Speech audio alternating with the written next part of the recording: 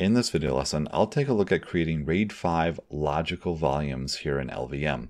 Now I've already created in previous lessons RAID 0, which is our striped option, and RAID 1, which is our mirrored option. So in this one, we're going to use RAID 5, and the command is going to be very similar for RAID 5, 6, or 10 if you wanted to use those RAID types.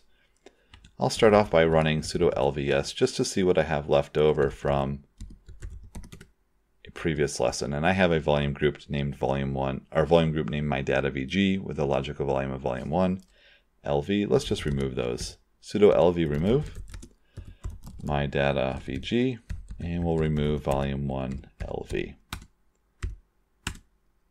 Before I create my RAID array, what I want to show you is there is a man page for the lvcreate command, and if I hit enter, you should be able to look at a lot of different options that I can use to fine-tune the way my RAID is set up, or even my just plain logical volume is set up. So I would encourage you to look at all of the different options. I'm going to take a look at the -I option this time. We've already used the little I, which is our stripes, but I want to change and modify the default stripe size, which is 64 kilobytes here on Ubuntu. And again, there are a lot of options to work with. You can press Q to quit out of the man page. And let's create our RAID array. So sudo lvcreate, and I've already done the basic setup before multiple times. So the little l is my option to use a variable like 100% free of all of my extents. I can go ahead and use the -n for the name of my logical volume. So -n volume 1 lv. And now here I can use a different option. So I'll use --type. And then I can define what RAID level that I want. So I can say RAID 5. And again, I could do RAID 6. Now RAID 6 is going to require 5 drives here in LVM. And I only have 4 to work with, so I'll use RAID 5. And I could also do RAID 10 if I needed to, or wanted to. So RAID 5. I can do -I, that would be my stripe size. And again, 64K is the default. And I can use 128 if I want a little bit larger of a stripe size. Or I could use 32 if I want it smaller. So this is just fine-tuning the way my RAID array works. I can choose how many drives I want to use as well. So I can use 3 drives for RAID 5, which is going to be 2 stripes and then also a parity. Or I could just have multiple drives in here and say I want 3 stripes and a parity. And I can add as many drives as I want for my RAID 5. We're just going to do the typical setup here, which is just going to go ahead and I'll just say my mydata-vg, which is the name of my volume group, and then dev, and let's put in our drives. I'm going to use dev sd b, c, and d. So I'll just say b through d in those square brackets there. I'll go ahead and hit enter, and it should go through the process of creating this logical volume. Now that I have it, there are a couple commands I can use to see more details about it. I could run sudo lvdisplay -m. And I can look here down at the bottom, I see that it is RAID 5, and that I have really 3 different images that I'm going to be working with. Our RAID image, or our image 0, 1, and 2. And each one of those images has a metadata section available with it that keeps track of what's happening in RAID. I can also run lsblk, which is a nice command to see where each of these images are located on which physical drive. So I can see SDB contains image and metadata 0, SDC is image and metadata 1, and so forth as we go down through this. Now another command that we typically use is sudo lvs. And if I run sudo lvs by itself, all I see is that my logical volume size is just under 2 gigabytes.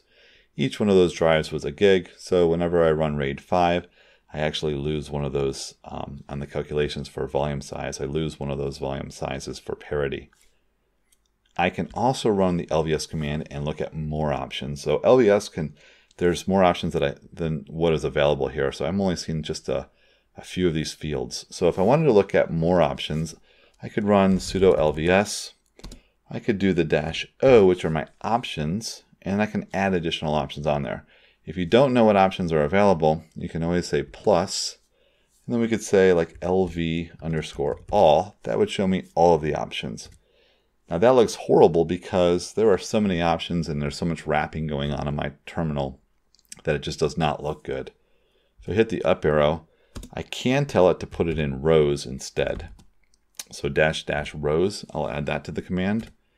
And in that case, it took all of that, instead of putting it in columns, put everything in rows. And here's a list of all of these options that we've got. And I can look for the space to figure out what is the actual value of that option. And come down. So one additional one that I wanted to point out that we did not see originally was layout. And if I look at my lvs command up here, there we go. We had lsize, pool, origin, data, meta, move, log, copy, sync, convert. We did not have layout. So there's layout. If you want to add in your lvs command one of these options, it's actually really easy. I'll go ahead and move that back. And rather than saying all options, I can say -O, which is my options, plus, and this will add to it whatever option it is you wanted to see, like layout. And I could create a comma-separated list here of additional options. But there's plus layout, and I can see now layout is here. And I can see some of the more details about my RAID array or options that I have with my logical volume. Okay. Let's go ahead and take a look at what would happen if I wanted to replace one of the drives here on my RAID array. So if I run lsblk, I have B, C, and D. If I run sudo pvs, I can see that in my volume group I also have one additional drive. And let's say that I wanted to replace drive SDB. There are two commands that I can use. I can use pvmove and tell it to move one drive to the other. But there's also a logical volume command called lvconvert that I can use to move one drive to another. So lvconvert, and I better put sudo in front of this because I need that. lvconvert, we'll say -- replace, and then I can list the drive that I want to replace, dev SDB. Let's just assume that's the drive that maybe is failing or it's getting old and I want to replace it. I now tell it what my data or my volume group is, what the logical volume is. There we go. So volume group / logical volume. And then I have the option of telling it which drive I want to replace it with. So that would be /dev SDE as an echo. If I hit enter, it's going through the process now, and it really happens fast here on mine because I don't have any data on these drives, but it goes through the process of replacing dev SDB with SDE on my setup. So if I run sudo, let's just do lsblk, I now see SDB at one time had all of the meta and image data for 0, the RAID image 0, but it's all been moved now to SDE. So SDB is now free to possibly be removed from my volume group, which is actually kind of easy. It's just sudo vgreduce, and I'll just identify the volume group and say that I want to reduce dev SDB. And now SDB is no longer part of my volume group. So if I run sudo pvs, you'll see that SDB is no longer part of this volume group. And I could remove it from my server at that time, replace it, and then just simply come back and say sudo vgextend mydata-vg, that's the name of my volume group, and tell it to put in dev SDB. And if I run sudo pvs now, SDB is now part of my volume group. So I could go through the process of moving around my data in the array to remove drives. So that completes creating RAID 5 logical volumes here in LVM. And again, we could create RAID 6 or 1.0 with more drives, and also taking a look at replacing drives within one of these RAID arrays.